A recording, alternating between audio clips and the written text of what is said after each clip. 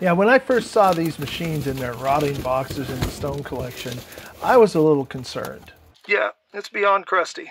So today, we'll see about restoring one of these absolutely mold-infested keyboards. Will it work?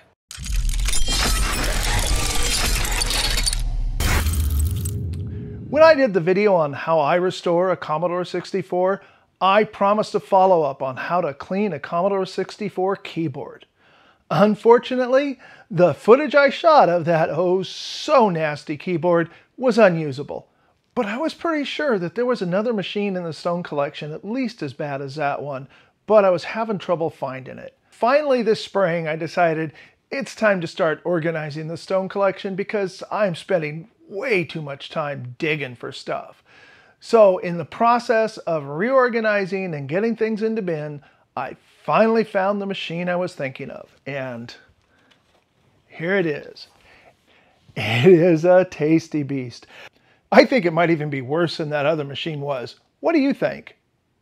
This video is going to cover the most common Commodore 64 keyboard made by Mitsumi. There is an earlier keyboard that was from the late VIC-20s that was in early Commodore 64s that uses rubber domes instead of springs. I have yet to come across one of these in the wild, but I suspect there's some that use this keyboard in the stone collection because these parts came from Carl's parts bin.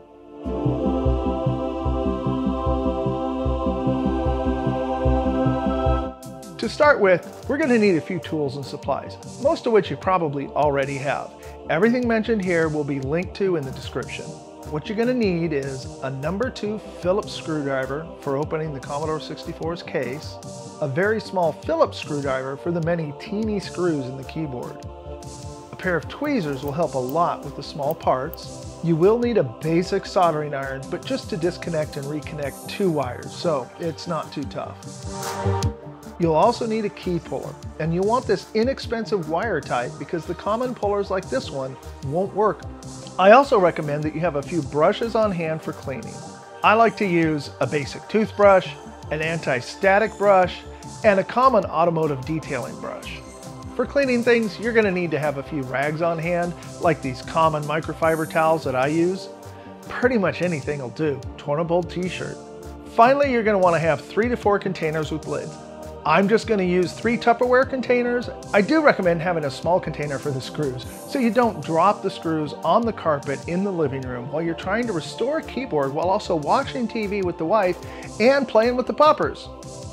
Not that that's ever happened to me. You're also going to need a few basic supplies. I recommend having some 90% or better isopropyl alcohol, Dawn dishwashing liquid. I also always have on hand some glass cleaner for just basic cleaning. Also going to need something to prop the keyboard frame up on while you're doing reassembly. I just like to use a small box which I cut down to fit the keyboard. I'll show you that a little later. And finally, you're really going to have to stretch the budget because you're going to need 1 sheet of clean printer paper.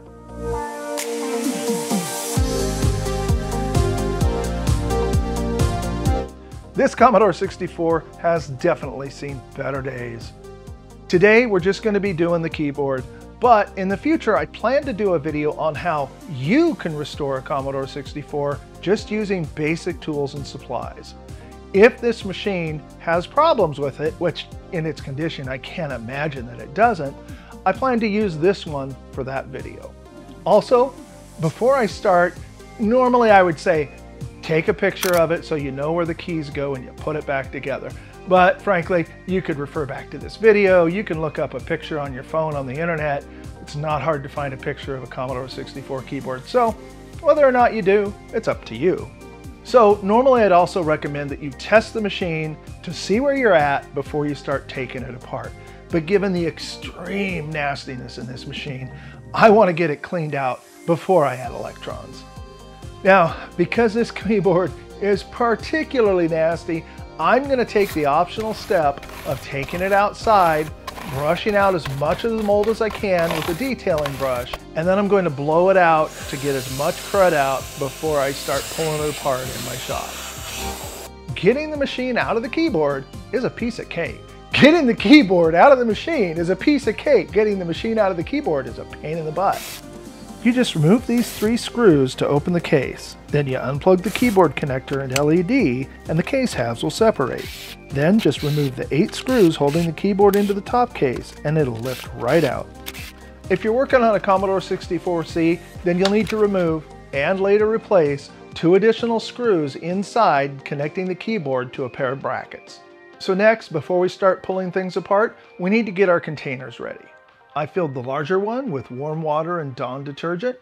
I also have 2 more ready to put in the springs and stems. Finally, I use this small container for the screws. We'll start by removing all the keys and springs from the keyboard.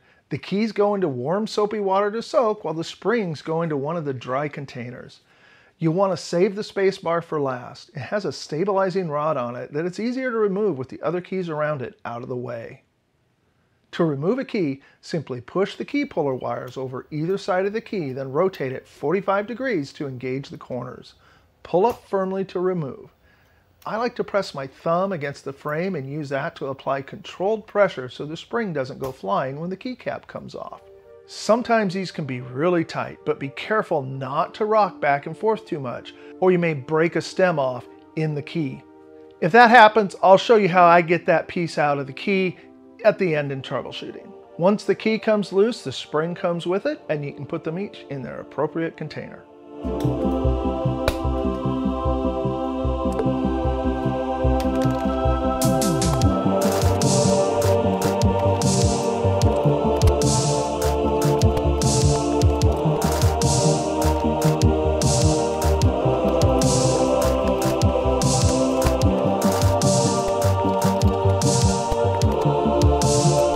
Once the rest of the keys are off, you can remove the spacebar by gently pulling up from the stem, and then disengage the stabilizer bar on one end with tweezers. The spacebar can then be removed by sliding it off the other end of the stabilizer. You remove the stabilizer by gently unsnapping it from these clips. I like to push the center tab on the clip with my nail as I pull the bar off. The spacebar goes into the water with the rest of the keys to be washed, while the stabilizer bar goes into the bin that I'm going to put the stems into. One thing to be aware of is that the spacebar spring is slightly larger than the others, so I put it into the bin that I'm using for the stems to keep it separate. There we go, all the keys are in warm water to soak while we disassemble the rest of the keyboard. Now's a good time to desolder the 2 wires for the shift lock key. Just heat the solder with an iron set to about 350 degrees Celsius. Then gently pull the wire out with tweezers or needle nose pliers. Don't apply heat for too long or it can melt plastic parts in the switch. Once the 2 wires are loose, we're done with the soldering iron until we reconnect them at the end. Next, we need to remove the 23 little screws from the circuit board and put them into something so you don't lose any more of them than you already did on that rug in the living room. A couple screws are under the strain relief tape over the wiring harness connection, but I found it's easy to just unscrew them right through the tape rather than removing it.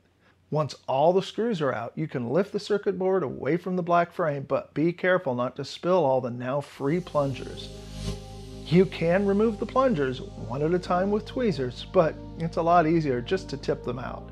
Just be careful not to lose any. Put the plungers into their container for later cleaning, and all you have left to do is to gently push the shift lock key out the front of the frame. That's all there is to the disassembly. Now that all these parts are free and organized, we can get on to the next step to remove all that nastiness from them.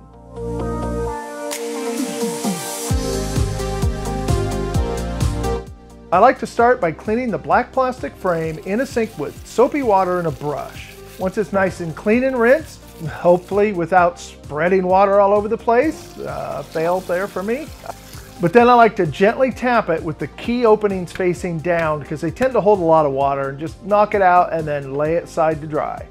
The next thing I like to clean, because they take a while to fully dry, are the individual keycaps. And this is where the bad news comes in. I have not found a better way to clean the keys other than to clean each one individually on all 4 sides and the top with a damp cloth and warm soapy water. And then put them in a container of clean water just to rinse off. Well, since I got 66 keys I still need to clean, let's get to it.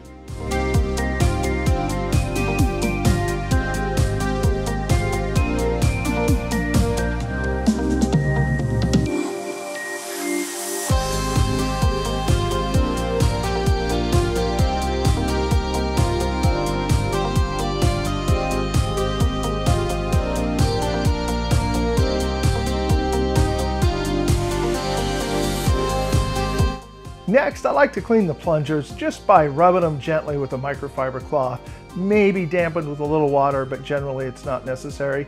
In this case, these were so nasty. I actually had to blow them off and then clean each one individually with some alcohol.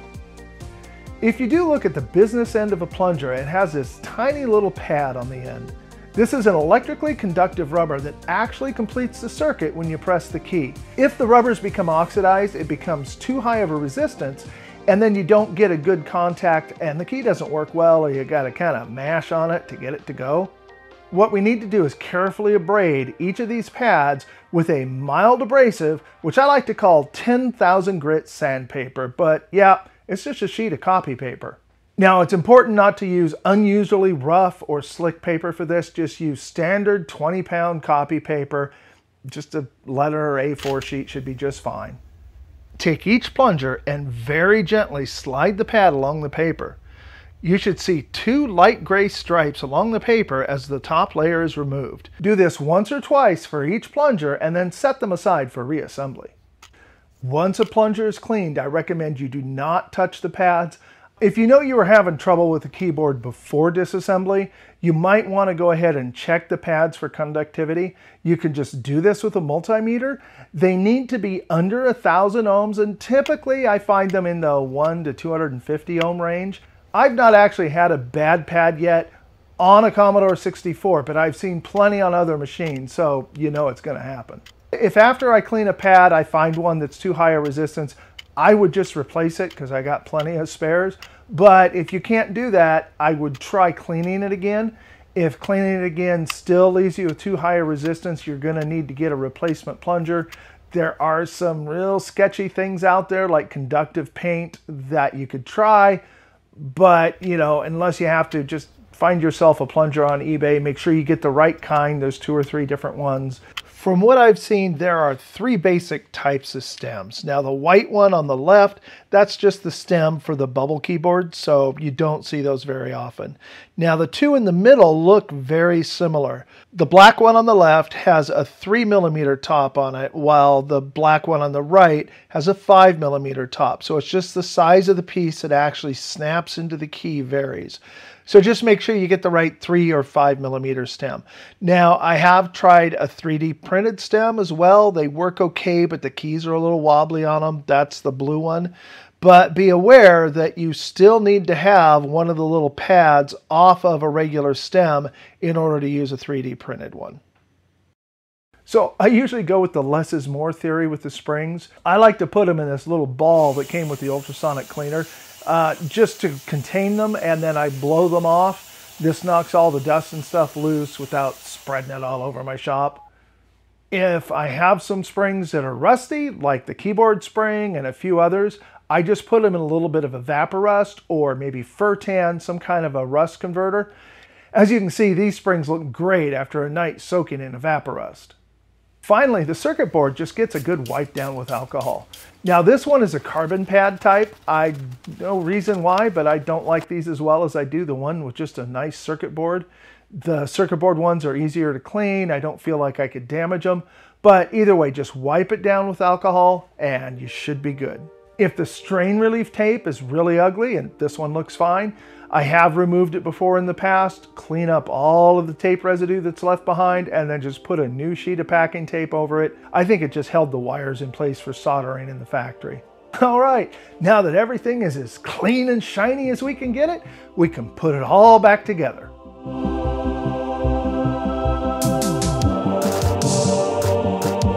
Reassembly is mainly just the reverse of disassembly, but there's a few tricks that can make it easier, and so we'll go through the process here. As I mentioned earlier, you can support the frame any way you want. I like to use a box, like this small box that tomatoes come from Costco in. Just cut it down to make a tray that holds it. I tape up the tray with some gaffer tape just to make it more sturdy and more attractive. It holds this perfectly for reassembly. However you do it, just make sure that you've got it set up so that the stems can hang out the bottom as you install them. And that's the next step. The stem in each of its spots with the tabs aligned so they can be fully inserted. And once all the stems are in, you can reinstall the circuit board and reinstall all those 23 tiny little screws. Honestly, the more I do this, the less cumbersome it seems to be. It's not that big a deal. But, you know, I'm a human. We like to complain. Next, you just push the shift lock key back in from the front. You want the two terminals with the wires soldered on towards the part of the keyboard where most of the keys are. Then just heat the solder on a terminal and insert the corresponding wire through the hole under the melted solder with tweezers. Try not to heat the solder for more than about 5 seconds, and once the wire is through, touch the iron to the wire along with the solder for 1 to 2 seconds just to make sure you get a good solder joint. So now to add back all those keys, starting with the space bar. Now, I've laid these out for clarity, just for the video purposes. You certainly don't need to do that if you don't want to. So looking at the space bar, you'll see that one side has a slightly gentler angle, and this is the side that goes forward. I like to reconnect the stabilizer bar to the clips on the frame and then set the spring in place. Next, I slide the slot in the insert attached to the space bar over one stabilizer bar end. Then using tweezers, I insert the other end. The spacebar may come loose from the clips while you're doing this, but you can easily just snap it back into place. The spacebar can then be rotated so the guides on the inserts fit into the holes in the frame, and this needs to go over the large spacebar spring as you fit it. The spacebar should then snap onto its plunger, and you'll be able to press it on either end and it'll work just great. The rest of the keys each get a spring and then just snap onto their plunger. The wider keys, like the return, shift, function, and control keys, each have more than one place to snap the plunger into. For most of these keys, the best way to see which way to go is simply install all the keys around them first. In the case of the function keys, which don't have keys around them, they go to the right mounting point so the keys overhangs to the left towards the main keys on the keyboard. And there we have it, a fully restored keyboard. In this case, I'm using the ZIF64 for testing since the machine this goes into still needs a restoration. Since my capture system isn't currently working, I'm going to have to do this by setting my phone on a tripod and pointing it at a screen. So let's see how this keyboard works. Everything is working perfectly. On a few keys like the function key where it doesn't actually put anything on the screen, you'll see the cursor flicker a little bit when you press them, so you can still tell that they work. Also, to test the Commodore key, press Shift Commodore to change character sets.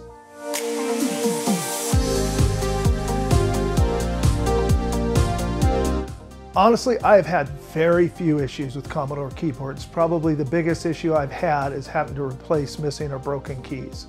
So I haven't had a lot of opportunity to do troubleshooting, but here's a few tips to get you started if you do run into trouble. Now, if the keyboard doesn't work at all, the first thing I check is to make sure that it's plugged in correctly and in the correct direction. The other thing I would suspect is 6526 in the Commodore 64 itself. It's at U1. This is the chip that handles I/O with the keyboard, so if that chip's not working right, the keyboard's not going to work right. One tip you can have is if they're socketed, there are two 6526s, so you can just try swapping them. And if swapping it over makes your keyboard work, you know you need to replace the other IC. Often there are broken keys on these old machines. If I have a key with a part of the stem broken off in it, then I use a small drill to bore a hole in the stem stub. Then I use a screw with a very sharp point to grab the stub and pull it out. You need to try not to engage the screw too tightly or it may swell the stem and jam it tighter into the key. If you just have one or two keys that aren't working, I would check the stems and the pads the stems contact on the keyboard. Normally, if there's a problem with the circuit, you're going to either have no keyboard at all or you're going to have batches of keys that don't work. So if it's just one key, look at just that area and try to see what the problem is. If you have a group of keys that don't work, then you need to take a look at the circuit. Take a look at the wiring, the connector, make sure that everything's connected up. If one wire is detached, you'll have a group, I think it's 8 or 9 keys that won't work. The keyboard is a matrix with several keys attached to each circuit. When one of these connections is bad, then all the keys in that set is affected. Now, I know this video is not going to be a big view hit because, you know, it's not so sexy cleaning a keyboard, but I felt it was really important to have one good example out there for people that are doing this on your own machines. So if you're trying to restore your own Commodore 64 or even a VIC-20 keyboard and you're having problems, feel free to comment below and we'll see if we can help you out. Now, I've restored a whole bunch of Commodore 64s, so if you want to see more of that, check out the playlist right here. I hope you enjoyed this video, and thanks for coming.